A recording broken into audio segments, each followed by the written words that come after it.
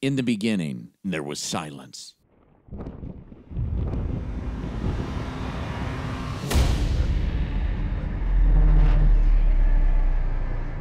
And then there were voices.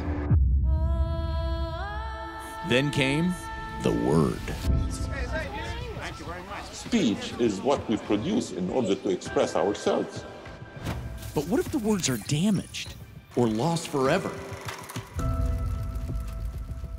Introducing speech morphing. High above, a pair of imperial eagles are keeping watch. They have chicks in a nest nearby. The architecture of our AI implementation allows us to control the tonality of the voice coming out of our system. A gran altura van vigilando un par de águilas imperiales.